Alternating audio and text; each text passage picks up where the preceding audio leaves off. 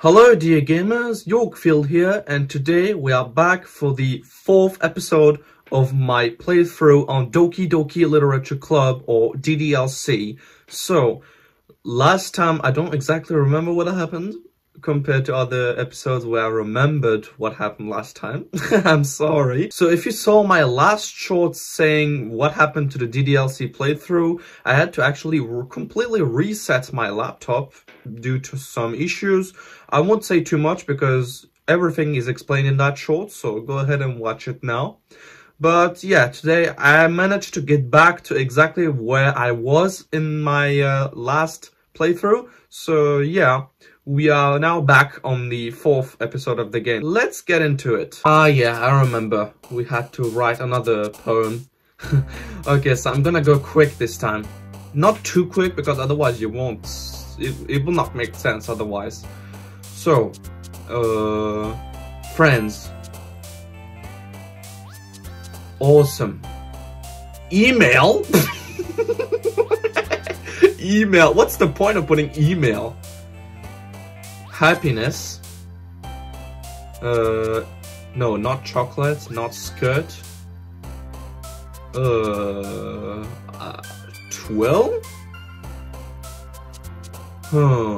No, not love, because I don't love Sayori. She's just my best friend. My best tomodachi, as said in Japanese. I'm gonna say lucky? Okay, so yeah, it was for Sayori. Because, you know, I'm always writing for Sayori. I am inside the story right now, so yeah. Think of me as being the only character of the story as a boy. Pure. Heart. Cheer. Giggle. Doki Doki! They put the word Doki Doki inside the poem choice. Okay. Makes sense. So, passion. Whoa, okay, they put pain in there. Comfort. Sweet. Oh my god, I saw the word death. Wow, right above the word I selected. Wow. Oh my gosh, okay. Pleasure. Cute. Peace. Suicide! What the fuck? Well, I'm sorry for swearing, but wow. Why do they put such words? What the hell is going on? Okay, the video just started and it's already creeping me out. Nature. Hair. Cheeks. Music. Ambient. Okay, that was it. Another day passes and it's time for the club meeting already. I've gotten a little more comfortable here over the past couple days. Entering the club room, the usual scene greets me. Hi, Yorkfield. Yo, Sayori. Looks like you're in a good mood today. I'm just still not used to you being in a club, that's all. I see. That's a pretty simple thing to get you in a good mood, but I guess it's always the simple things with you anyway. Speaking of which, I'm kinda hungry. Will you come with me to buy a snack? No thanks. Ah! That's not like you at all. I have my reasons. Why don't we take a look at your purse, Sayori? Ah! Why that all of a sudden? No reason really. No reason. I hate when I say that, and I hate people saying no reason. Okay, let's continue. I just wanted to look at it. Sayori nervously retrieves her coin purse. She fumbles with the latch and gets it open. Then she turns it upside down and lets its contents spill onto the desk. Only 2 small coins fall out. I knew it. I can see right through you, Sayori. That's not fair! How did you even know? It's simple. If you had enough money in the first place, you would have bought a snack before coming to the club room. So either you're not hungry and wanted an excuse to take a walk, or you plan to conveniently forget that you spent all your money so that I would lend you some. But there's one more thing. You're always hungry. And so that only leaves the one option. Ooh, I give up! Oh, what the fuck happened to your face, Sayori? Your eyes! Don't make me feel guilty. If you feel guilty, that means you deserve to feel guilty. What am I saying, guys? Yuri suddenly giggles. Oh my god. She scared me a little bit. I didn't notice she was listening in. Her face is in her book as always. I wasn't listening or anything. It was just something in my book. Yuri! Tell Yorkfield to let me borrow some money. Don't get me involved like that, Sayori. Besides, you should only buy what you can responsibly afford. And frankly, after pulling a mischievous little stunt like that, your suffering is fair enough retribution. Did I just... I didn't mean that. I got too absorbed into my book. I really like when you speak your mind, Yuri. It doesn't happen much, but it's a fun side of you. There's no way you could think that. You were right, though. I did something bad and now I have to accept the revolution. Retribution? That! Still, coming from you, Sayori. I guess there's a little devil inside all of us, isn't there? Oh my god, she mentioned the devil! Wow, I think I found an Easter egg, guys. Don't let her fool you. Sayori knows exactly what she's doing. After all, she told you guys she was bringing me to the club before she even told me. But you wouldn't have to come if it weren't for the cupcakes. So I had to trick Natsuki into making them. What? Just for me? Just for me to come into the literature club, okay. Wow, she's so nice. She's so nice to think about me. Come on, give me more credit than that, Sayori. Whoa! Oh my god, that scared me. Wow. Yeah! Out of nowhere, something smacks Sayori in the face and tumbles onto the desk. Ow! What was... a cookie? Sure enough, it's a giant cookie wrapped in plastic. Sayori glances around. Is this a miracle? It's because I paid my restitution. Retribution. Actually, that one almost worked. Natsuki jump scare. What? Why? They suddenly pop onto my screen. Wow. I was just gonna give it to you. But then I heard you blab about the cupcakes. It was totally worth seeing your reaction though. Ha ha ha. Natsuki! That's so nice of you.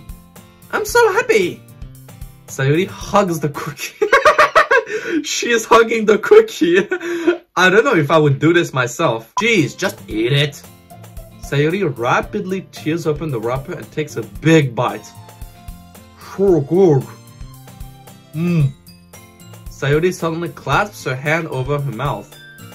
I bit my tongue! Okay, oh, guess what, guys? That happens to me too sometimes, and I really hate it. You're going through a lot over just one cookie.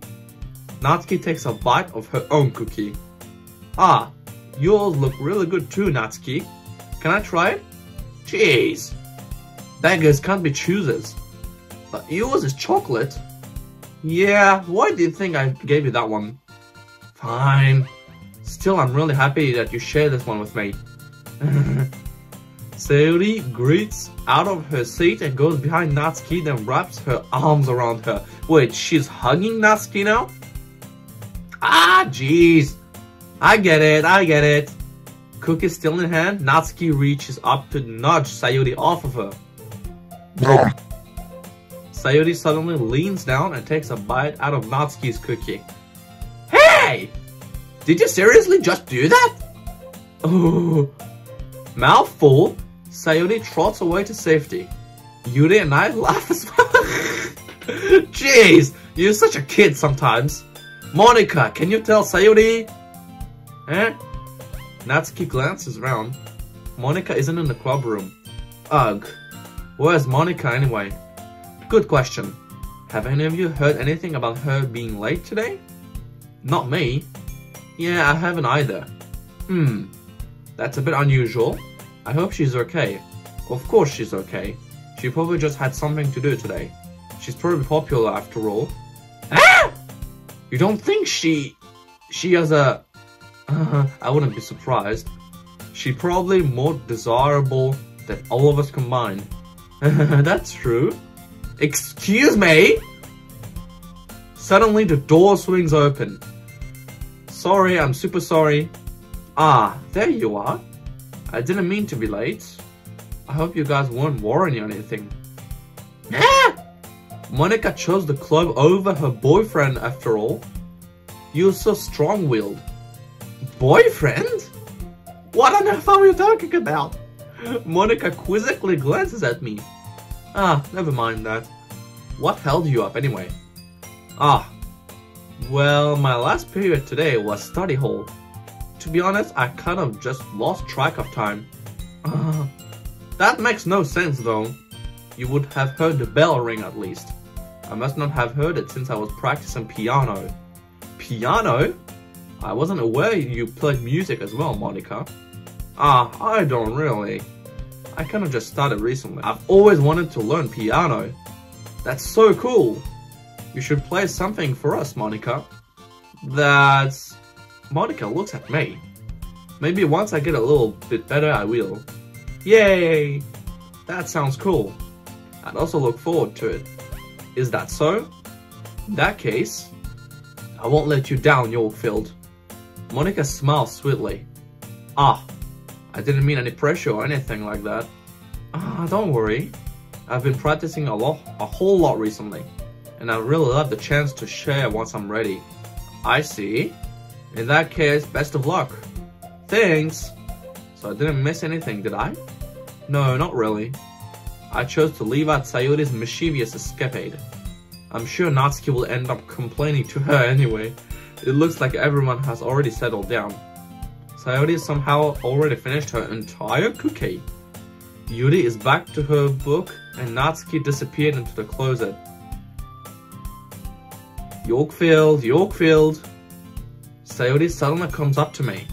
I'm gonna get some supplies from another classroom. Wanna come with me? Supplies? What for? Well, you know how the festival is coming up. Me and Monica were gonna make some posters and stuff.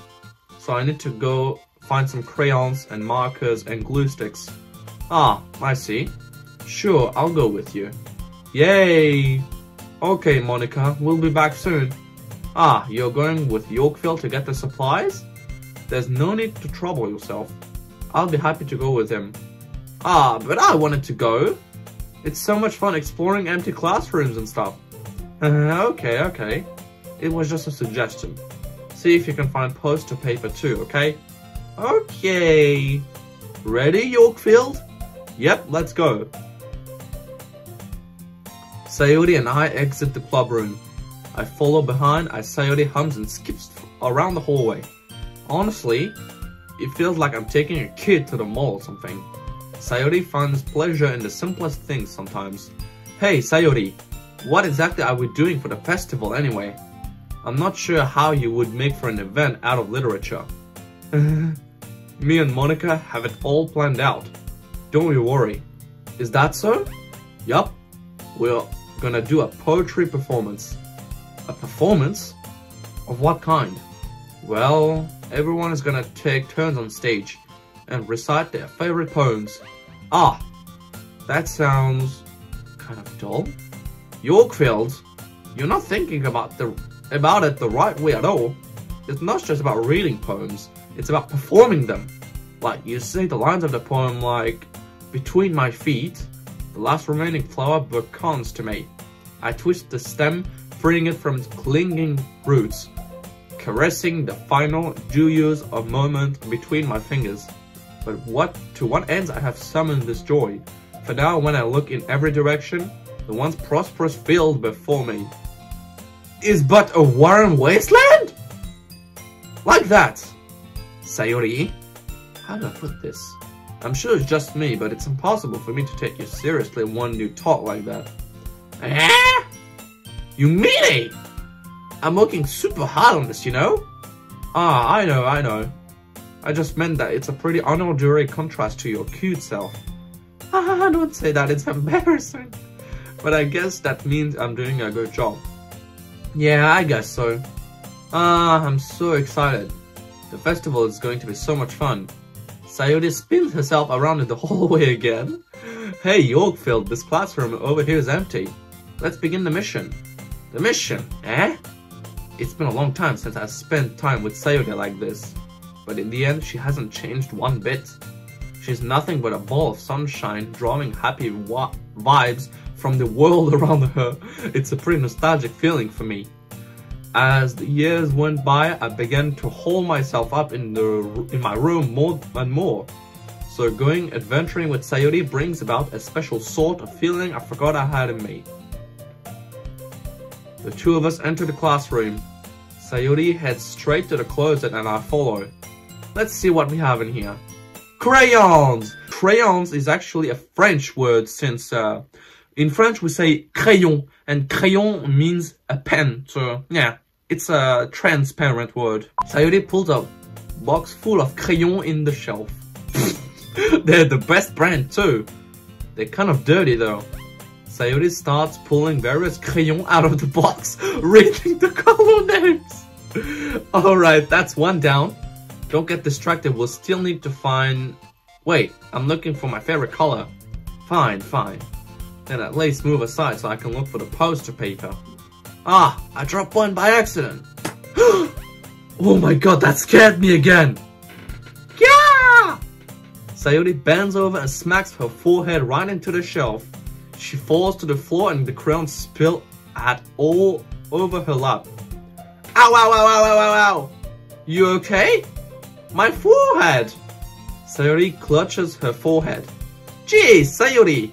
That's just like you, isn't it? Come on, let me see. Since Sayori is sitting on the floor, I grab her by the waist and pull her out of the closet. You have to move your hands, Sayori. But it hurts. Just do it for a second. Sayori slowly releases her hands from her forehead. I gently brush her bangs to the side. Ow! Sorry. There's a huge red mark on the center of her forehead. A bump is starting to form as well. Man, that's gonna swell up. I should find you some ice. Yorkfield? Where would I even find ice around this time? Ah, I guess a cold drink will do. You don't have to. I'm fine with looking like a unicorn. Even wincing from the pain, Sayori makes a silly joke. What are you saying? I'll be right back, okay? Okay? I pat Sayori on the shoulder and run out into the hallway. I locate the nearest vending machine. What should I get? It doesn't really matter since it will be used as an ice pack rather than to drink. But I know Sayori likes apple juice, so I purchased that one. In just a moment, I'm already returning to the classroom where I left Sayori. She has one palm on her forehead and is using the other hand to clumsily scoop crayons back into the box. At least they were already in the wrong spots before I spilled them. Sayori, here. I hand Sayori the bowl of apple juice. It's nice and cold. Sayori opens the cap and starts drinking from it. Sayori, what are you doing? It's for your forehead, idiot. Ah, sorry, I forgot. How hard did you hit your head? Sayori places the ball against the bump on her head. It stings. Just bear with it, you'll feel better soon. Looks like you cleaned up most of the crayons, so that's good. Hey, Yorkfield. This kind of reminds you of growing up, doesn't it? Yeah, what do you mean? You know how we used to play outside all the time. I would always try to keep up with you. You were kind of oblivious in some ways. Like I usually fell behind or had trouble climbing on the things you did. But sometimes when I tried to do things I couldn't, I would get myself hurt. I'd fall and scrape myself or get a bump. And I would start crying really hard. And you would rush over as quick as you could. You would try really hard to get me to stop crying. It was almost like you blamed yourself and you were afraid of getting in trouble if someone found out. Even though it really wasn't your fault at all, you know. Did I really do that? Yeah, you don't remember? Come to think of it, maybe I do remember a bit. I guess that was always so focused on my games that I didn't pay enough attention to you. So in a way, it was my fault. Kind of like this time too. If I wasn't rushing you out of the closet, you probably wouldn't have hit your head. Yorkfield? I don't think you realize it, but you're always thinking about other people. Even after all these years, you're just rushing to help me, even though I'm just being clumsy. You're really a sweetheart. Don't call me like that! And I don't really do this kind of thing all the time. I guess when it comes to you, it just feels natural. Before I even know it, I'm treating you like that. I guess that's what happens when you've been friends for so long.